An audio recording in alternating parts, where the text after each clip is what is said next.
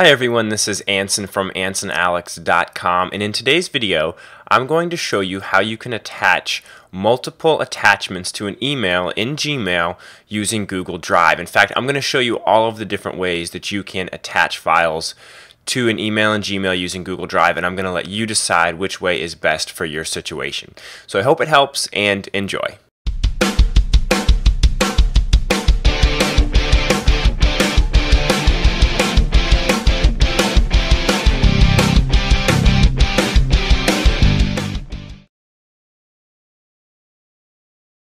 Okay, so here I am in my Gmail account, and I'm quickly going to go over these three different ways of attaching files. They've actually kind of evolved this process as Google Drive has evolved. So the original way of attaching a file was actually not through Gmail at all. It was through Google Drive. So you can go into Google Drive and you can find a document that you want to share. So say this spreadsheet. And you'll notice that this spreadsheet is in Google spreadsheet format. However, I might want to send that as Excel format. And by using this method of attaching this file, we can actually convert it into Excel. All the other methods that we're going to use to attach files, we can't convert at the same time. So you'd have to convert first and then use that method for attaching your file. But in this method, we can convert and send all in one fell swoop. So all we need to do is right-click on the document. We're going to go to Share, and then we're going to click Email as Attachment. Now, there are two limitations of sending files this way, and I'm going to tell you what both of those are. So we click Email as Attachment. You'll notice this box pops up, and we have the option to choose what format we want. That's awesome. That's how we can convert it while we send it. So we can choose Excel, OpenOffice, or PDF. If we wanted to share this as a Google Doc, instead of hitting Email as Attachment from the Share section, we would have just hit the share button, and then we could share it with somebody who has a Google address. But we don't want to do that. We want email as attachment. So I click email as attachment. I'm going to go ahead and enter the email address I want to send it to. I'll just send it to myself here so we can see what it looks like. We can add a subject. The two limitations are, one, it doesn't pull your Gmail signature, so you're going to have to add your own signature here in this message. Unfortunately, it's just not an option of Google Drive yet, although I expect that feature to come out down the road here. The second limitation is we can only send one file at once. So I cannot attach another file to the same email. I'd have to send it in a separate email. So I'm just going to quickly type. Here is, if I can type, the document I said I would send. Okay, and we can go ahead and we can send that.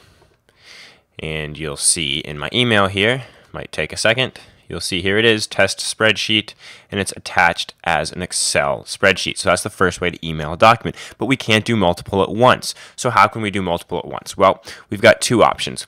One is if you upgrade to the new Compose experience in Gmail, and I'll show you how to do that. So I'll go ahead and click Compose. And if you see this email pop up in your full screen like this, you're not using the new Gmail Compose. So to use it, once you hit Compose, just click on this link up here that says Try out the new Compose experience.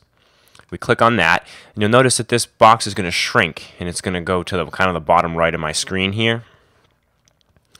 It's going to give me a tutorial. I'm just going to say got it on this tutorial, but you'll see now my new message comes here at the bottom right, so I can actually go through my email and this message will stay up here. So if I need to use a previous email while I'm composing this message, I can do that now. But the other thing that this adds is it adds this little section down here where we can attach files.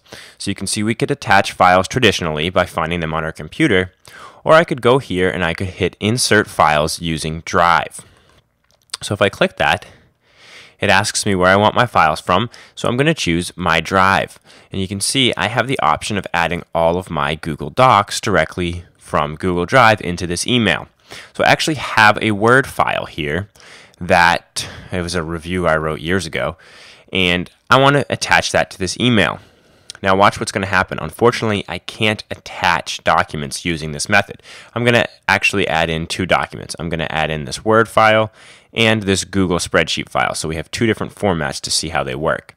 I'm going to hit Insert, and you'll notice that it just inserts a link into the body of my email. So I'm just going to go ahead and I'm going to send this email to myself as well.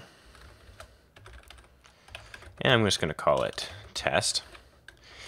Unfortunately, when I hit send and this email comes through, you'll notice that these files, there's no attachment on this email. These files were not attached. They were just linked in the email. Down here, I actually linked it below my signature, so that's why I had to click that. So in order to access these files, the receiver is going to have a Google account. They're going to click on it, and it's going to open up in Google Docs. Since I have access to this, I see it right away.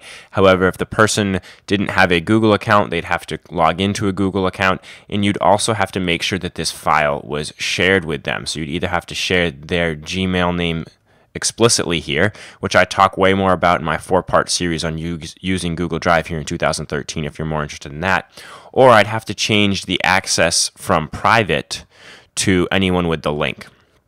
And if I did that, then people could view this without signing in. But it's still not going to be an attachment. They would view it here. It would look a little bit different than this. They wouldn't be able to edit it or anything, but they would be able to view the document. So that's an option if the person is kind of techie, familiar with using technology and that sort of thing. The third option might be the best for some of you, but again, you can't convert while using this option. What that is to download the actual local Google Drive application. So if you just go to Google Drive, if you go up here in your Gmail and you click on Drive, if you whether you have a Mac or Windows, there will be this download link that says download Drive for Mac or PC or Windows, and you can just download and install it, and you'll have to log in with your Google account. And what it does is it creates a folder on your computer that syncs with your live Google Drive, your online Google Drive. So you can see I've got all my files in this folder on my computer that I've got over here in my real Google Drive. So what I can do is, instead of attaching files to a new email in here in Gmail using the Google Drive button, I could actually hit the Attach Files option. I could go to my Google Drive folder, which is now installed on my computer, and I could attach all the files I wanted. So just to do what we did before, I had my Call of Duty doc. So let's say I want to attach that. I hit open, and you'll see it's actually attaching it this time. And then let's say I want to attach another file. I can go back in here, and we have our mail merge G sheet. I'm going to go ahead and attach that. Now that, you'll notice, is in G sheet format. It's not converted. So that is the limitation of attaching files using your local Google Drive. So let me just send this to myself again so you can see what it looks like. We hit send. Should come in my inbox here. So you can see here it is my inbox. This time I do have an attachment. I actually have two attachments. I've got Call of Duty.doc. So because that was in Microsoft Word format to start, when I attached it using the local Google Drive shared folder, it attached it as a .doc, and this person can then download it and open it in Microsoft Word, unlike the last method we used where we actually were just able to view the document in Google Drive. However, this mail merge test.g sheet, it's in a Google spreadsheet format, that was also attached, so this person could download it and then upload it into Google Docs.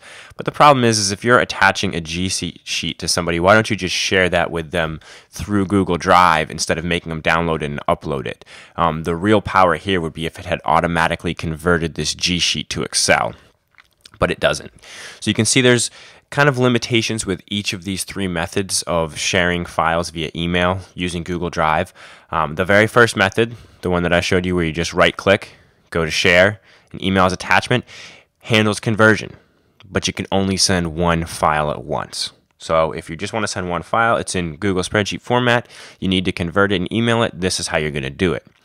If you need to send multiple files, however, you might want to actually say I have this test document, I could go ahead and I could download this and I could save it as a Microsoft Word document. And I could do that with all of my documents that I need to send, and then I'll go and send a normal email.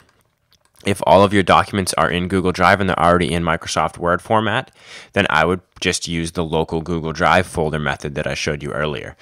So these three methods are the primary methods. If you have any questions, go ahead and please leave them here on YouTube or on AnsonAlex.com. Also, to get more in-depth information on sharing in Google Drive, actually composing documents, organizing your documents, I have a 4-part video series on using Google Drive in 2013 that has been super popular. I think it's received well over 30,000 views here in only the first few months. So it's definitely been really helpful to a lot of people, so you should check that out. If this video was helpful at all, I would really appreciate a thumbs up here on YouTube. And if you want to see more technology tips and tutorials, go ahead and subscribe to my YouTube channel. That's all I have for you today. This is Anson from AnsonAlex.com.